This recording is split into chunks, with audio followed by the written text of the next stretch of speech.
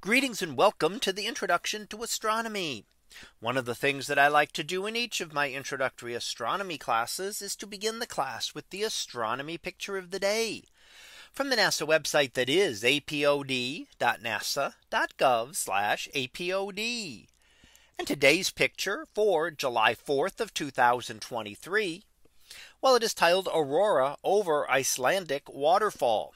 So what do we see here? Well, we do see the waterfall in the foreground and some of it reflecting the green light of the aurora up in the sky.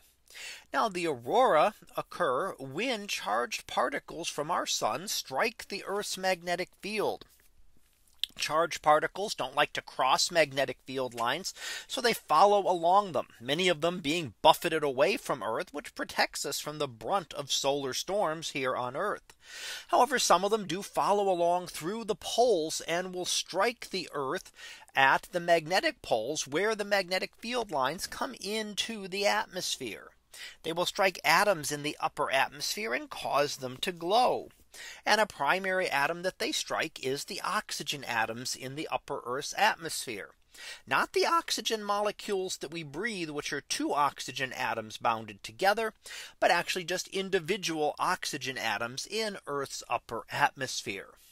And when they do that, we get this green glow. Now note that it is a glow of the sky. You can see stars directly through it. So it is not like a cloud. It is not blocking out all of the other things behind it. Although faint stars would be hard to see through its brightness. But it is just a glowing within our atmosphere. Now this occurs when the sun is active. And in fact, the storm that did this was just a few days before, sending charged particles streaming towards Earth.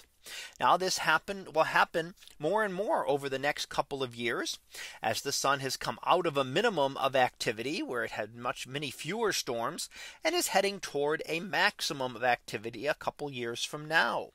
And as it does that, if as predicted, we will get more and more solar storms, and some of those will be directed toward Earth, and we should see an increase in auroral activity. Primarily, aurorae are visible in the far northern and far southerly latitudes. So you rarely would see them in a equatorial region. It would have to be an amazingly strong storm to be able to see them there. In the more temperate regions, you can see them sometimes when there is a larger storm that will deform Earth's magnetic field and allow the aurora to be visible further south.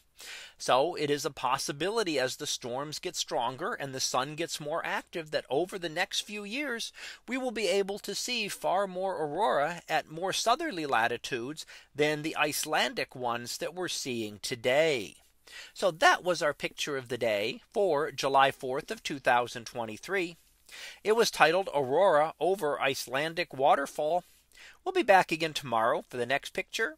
So until then, have a great day, everyone, and I will see you in class.